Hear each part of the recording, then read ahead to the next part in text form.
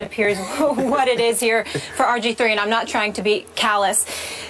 Mike Shanahan, as we mentioned, drafted Kirk Cousins in the 4th round the same year RG3 was drafted. He told NFL Network Kirk Cousins is a franchise quarterback. He'll be a top 10 quarterback in the league, no doubt about it. Your thoughts on that? I like Kirk.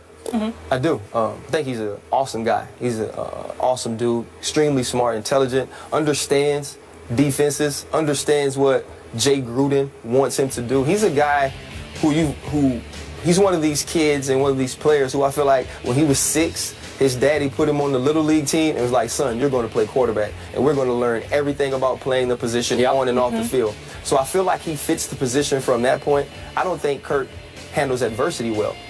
So to be the quarterback of the Washington Redskins, a team that is trying to improve, but historically, just recent history hasn't been good. You can't throw an interception and that snowballs into 4, which snowballs into 2 in the second half the next week. And if you remember last year, Kirk was pulled for Colt McCoy.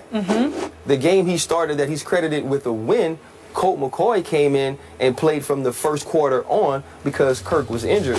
So I think we really have to look at these things. Well, he wasn't injured. Actually, Jay Gruden pulled him. You really but then they were both pulled again for RG3, and they went back to him last season. Well, and also, RG3 coming back, listen, that decision has a lot to do with Mr. Snyder. A big part of the door is not shut on Robert has to do with Mr. Snyder. I think there is some fire to the smoke around people inside the building, football people wanting to move him, and the owner not biting on it, the owner not wanting it to happen. Kirk Cousins, I think, is a solid quarterback. He's a quarterback that's going to do his best to do the things that Jay Gruden wants, which is why he was named the starter. He's not the long-term answer for the Washington Redskins. Can he get him through this season? Will he have some up times like the Philadelphia game last year, the Jacksonville game last year? Yes, he'll have games where he explodes, but he'll also have games where he implodes.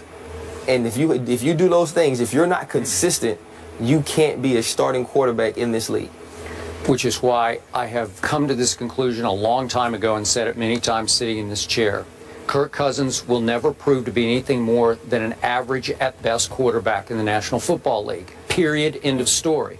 Jay Gruden better hope I'm wrong about that because he just put his butt way out on the end of the limb.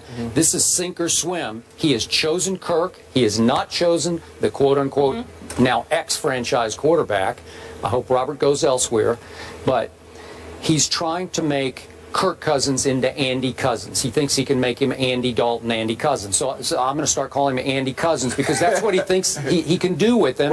And I don't think Kirk is as good as Andy Dalton is. I think physically he is. I don't know if he has the mental wherewithal that Andy Dalton has, which probably to me isn't exceptional. No, but it's better than it's a little better than Kirk. Okay, so I'm back to Mike Shanahan and that quote. That is Mike Shanahan's pride talking about how Kirk's going to be a franchise quarterback. I reported this at the time. Stephen A. knows the same source that I know, high-ranking Redskin official. We both talked about it. Mike Shanahan, I'll say it again, did not want to draft Robert.